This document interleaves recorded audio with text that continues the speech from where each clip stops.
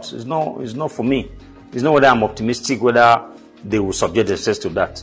They just missed a golden opportunity to choose a lesser evil. You know, it will happen. It will happen. That they will be denied the opportunity of sending their children to private schools. It's going to happen. And very soon. So I will be here laughing. And they will remember me for this.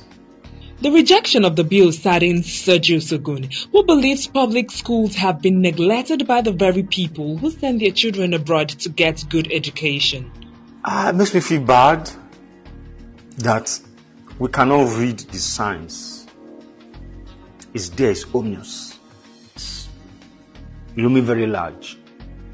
That there's danger out there. We are politicians. We go to our constituencies. We see the hunger. We see the anger on the streets. But yet we close our eyes to the fact that it's going to be okay. It's never going to be okay. Something is going to give.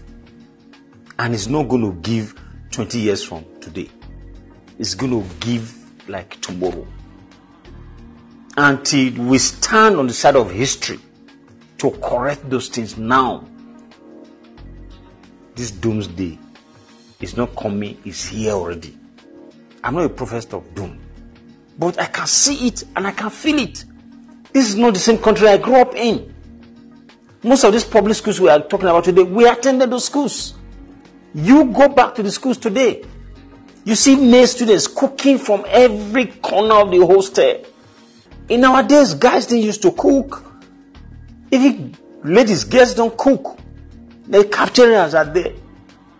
Unless those are living outside the campus. So if you want to eat good food, you go there. They will be, if you have a girlfriend, she will cook for you. That's how what used to happen. But go there today. You know. And then, they don't have the basic learning tools in schools. Research institutions don't have things for research. Lecturers are not paid. And we say it's okay. Lecturers are not paid. And we say it's okay. We should take steps to change this. We say it's okay. It's not okay. So I know and I am shocked and surprised that people can't see this. Because it's the usual Nigeria thing that, well, it's okay, we're going to get by. No. So we should be making laws right now that can cure the ill or the evil that's been happening in the last 30, 40 years. Not for dragging. We are just taking it as if, oh, well, we will get by. No. It's already late. We don't have the time. Time is of the essence. We need to make laws right now to correct things we didn't do in the past. But unfortunately, we still think we will survive it. But I'm sorry to say that we don't have the time.